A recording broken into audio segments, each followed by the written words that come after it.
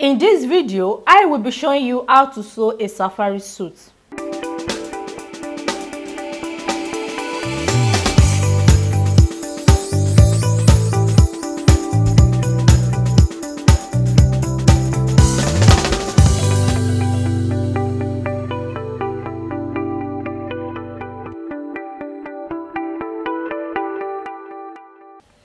Hello guys, and welcome back to my channel. If this is your first time of watching my video, this is Reggie School of Fashion.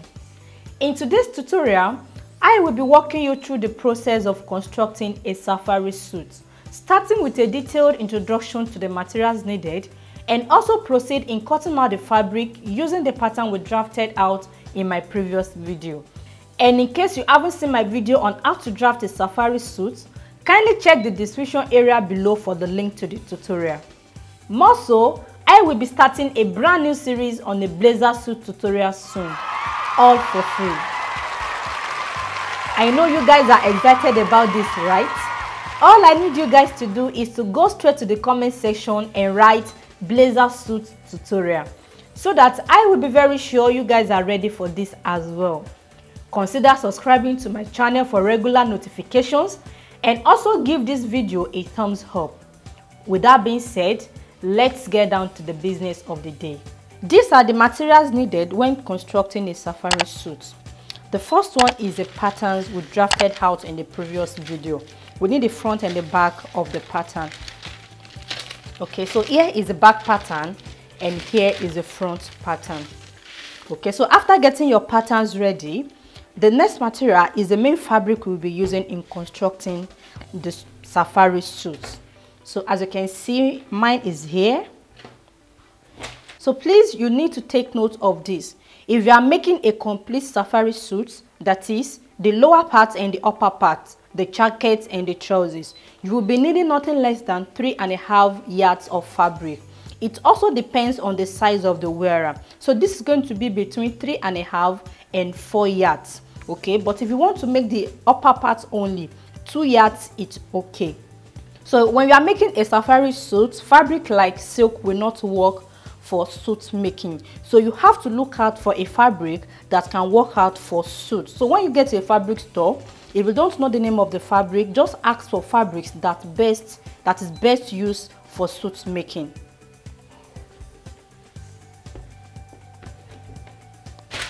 So after getting the fabric, you'll be needing a lining.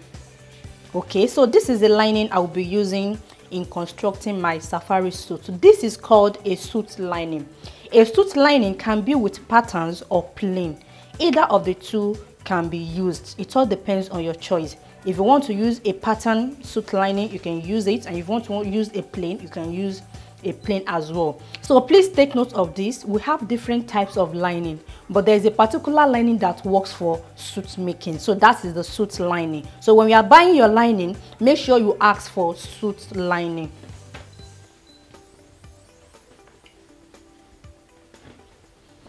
Okay, so the next material we'll be needing is the fusible interfacing.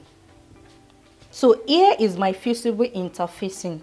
It is not necessary you make use of white, but because of this type of fusible interfacing, it only comes in white color.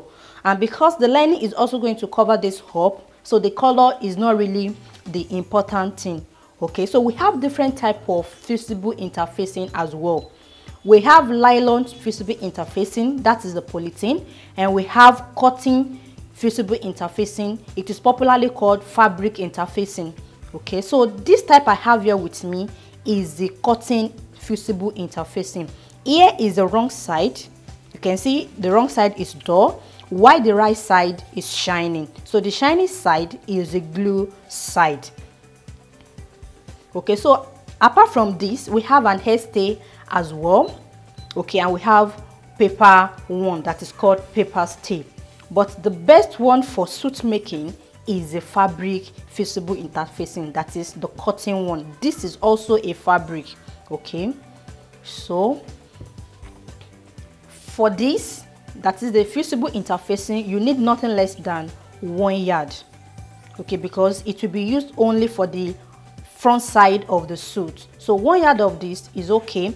And for the suit lining, you need 2 yards of suit lining.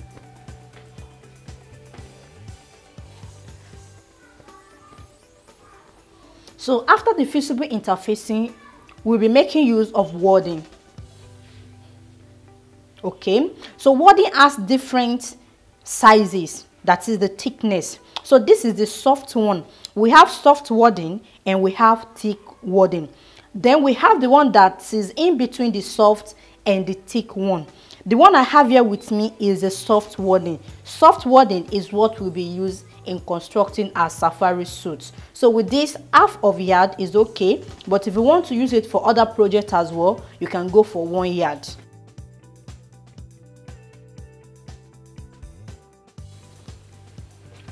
So then after the wadding, we will be making use of another fusible interfacing. This is popularly called collar stay. You can see the texture of this is different from the fabric one. You can see, so this is popularly used for collar. It works perfectly for collar. So this is popularly used for collar. It works perfectly for collar. When you get to fabric store, ask for collar stay. That is the common name, we call it collar stay. Okay, this is also a fabric stay, but this is thicker than this. You can see this one is 100% cotton, but this is not 100% cotton. So that is the difference. Half yard of this is okay as well. If you want to keep it for next project, you can go for 1 yard.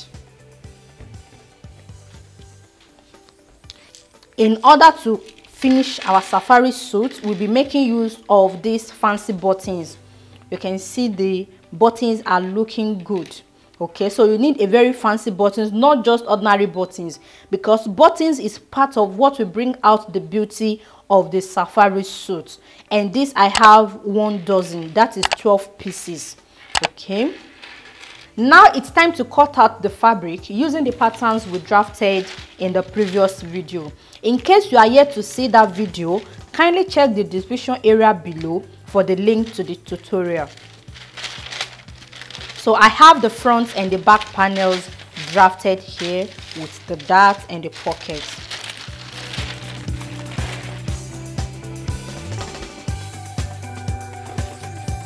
So guys, now I have my pattern pinned together with my fabric. As you can see, here is the back panel and here is the front panel. If you remember, when I was drafting this pattern, I did not add any seam allowances. As I told you, all seam allowances will be added on the fabric. So now it's time to add our seam allowances. I will be adding a seam allowance on the shoulder line. So this is what I'll be using in joining the front and the back panels together. So I'll be needing half of an inch of seam allowance on the shoulder line. Also on the neckline area, I will be adding half of an inch of seam allowance. So this is what I will be using in attaching the collar. Then on the armhole, I will be adding half of an inch of seam allowance. This is what I will be using in attaching the sleeve. Okay, then by the side of the pattern, I will be using 1 inch as seam allowance. That is joining the front and the back panels together. Then I will be needing extra 1 inch for joining the darts together. This is because the dart I have on the back panel will be cut out. When making a dart on a dress or suit, you can either pick the dart or cut off the dart. If you are cutting off the dart, you have to add extra half of an inch on each panels in order to join that part together. So, and because I'll be needing let's assume I cut this out, I have 1 inch for the dart intake, which has been added back to the side, so there is no issue on that. I will just cut this off on the line. So I'll be connecting the dart to either the shoulder point or the armhole point. This is determined by the style I want to have at the back. Okay, so I'll cut out the dart. After cutting out the dart, I will have this part as one piece and I'll have this part as one piece. In order to join the 2 pieces together, I'll be needing half of an inch on this edge and I'll be needing half of an inch on this edge. Altogether, that is 1 inch. Then I need 1 inch for joining the front and the back sides together. So because of this, I will be adding 2 inches by the side of the back panel. Okay, so after adding 2 inches by the side, then at the center back, I will be adding half of an inch as seam allowance, which I will stop on the vent point. Can you see what I have here? So this is the vent point. Then for the remaining of the lower parts of the suit, which is the vent area, I will not add any other seam allowance. Then why do I need to add extra half of an inch on the center back? This is because the shape I have at the center back is not on a perfect straight line, as you can see. So after cutting this out, the center back is going to be in pieces. In order to join the center back, each panel together, I will be needing extra half of an inch. So that is the reason for that. Then for the lower part of our safari suit, I will be adding 1 inch. Initially, I needed half of an inch in order to finish this. Because we are adding a suit lining to our safari suit, I need just half of an inch to attach the suit, the fabric together with the lining. But just to be on a safer side, in case the fabric frayed out, so I will not have a shortage of fabric at the lower part. So that is why I will be adding 1 inch, so which I can trim off when I'm ready to join it together. Okay, so I will start with the lower part and I will be adding 1 inch, following the shape I have at the lower part.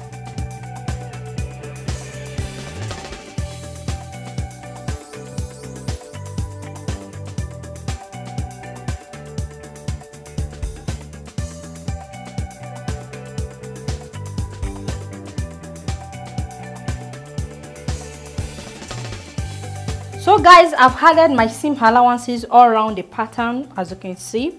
So here is the back panel. As I said earlier, I will be adding allowance on the shoulder line, the neckline, the center back, the hem line, and the side of the seam, also the armhole. Now to the front panel. On the front panel, I added 1 inch by the side of the pattern. Why did I add 1 inch? This is because I will not be cutting off the dart I have on the front panel. I will be picking the dart, and the dart allowance has been added when I was drafting the pattern. Okay, so then on the hemline of the front panel, I added same 1 inch I added on the back. Okay, so then on the armhole, I added half of an inch, still the same with the back panel. On the shoulder line, half of an inch, still the same with the back panel. On the neckline area, half of an inch, still the same with the back panel. Then at the center front, I did not add any seam allowance. Why? This is because I already have a button allowance which I added when I was drafting the pattern. Okay, you can see from this edge to this edge, I labeled this side as the button allowance. So this is 1.5 inches for button allowance. So out of this 1.5 inches, I will be using half of an inch to finish the edges, attaching this to the facing, and I'll be left with 1 inch for the button allowance. Now, before cutting out the fabric, let me give you guys this as a bonus. Okay, after folding your fabric, or before folding your fabric, you have to run a test on your fabric. This also depends on the type of fabric you are using, but whichever fabric you are using, make sure you run this test before folding your fabric. Now, on my fabric, I have the side that is a little bit stretchy. You can see what I'm having as I'm stretching it. Okay, while this side is not stretchy at all. So if you have the side that is stretchy, make sure that side falls on the horizontal part of your pattern.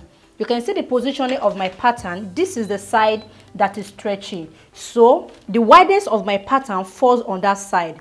And the part that is not stretchy at all, the length of the pattern falls on that side. Now I can proceed in cutting out my fabric.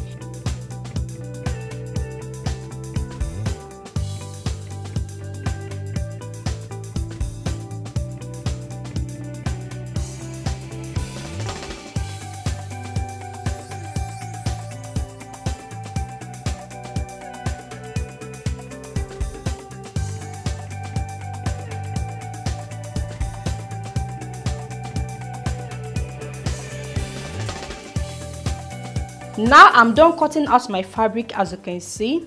So the next step is to place notches on the appropriate places. Immediately after cutting out your fabric, make sure you place your notches. So this will help you when you are joining the front and the back panels together. You will know where the chest level falls, you will know where the waist level falls, you will know where the that point falls. You will know where the 4 inches extra we have on the back panel falls, and you will know where the midpoint falls, which is going to serve as the shoulder line. In case you are lost with what I'm saying, just watch the drafting part of this tutorial. You will get to understand everything. So I'll be placing notches on the appropriate places. Make sure you do this before removing your pattern. This is very important. And all the lines, the horizontal lines I have on my pattern, I've extended them on the fabric. You can see what I have, so that I will know the exact point to place my notches. So now I'll be placing notches on the 4 inches point and on the center, which is a 2 inches point. So notching means cutting a little. You don't need to cut much, so that you don't cut out your seam allowance. Okay, so you can see what I have. So with this, I will note this point. So this is where the front panel is starting, so this is going to serve as the shoulder line. So this is a part I'll be folding over like so. Okay, so here I have the chest line. Here is a line, so I'll be placing notches on that point. So with this, I know where the seam allowance starts. So I know what I have from here to here is the seam allowance. Then on the waistline, I will be placing notches on that point as well. So when I'm joining the front and the back, I will make sure all the notches points. So I'll make sure all the notches points meet before joining. Okay, then here, which is the vent allowance,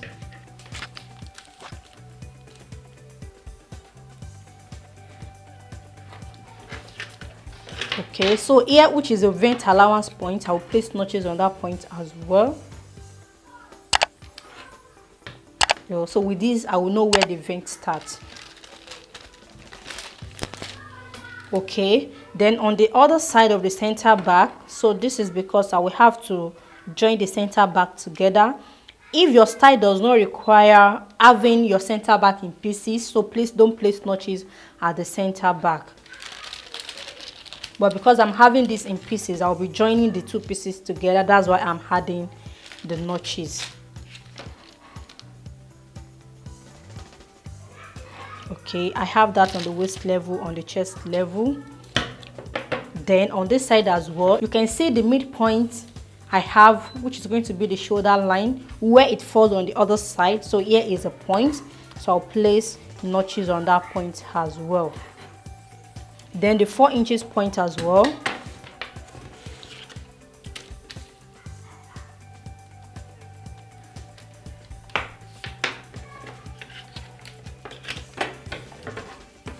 So I will be placing notches on the point as well.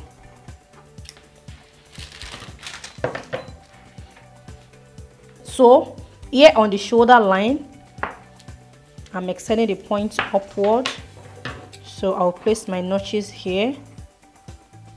Okay.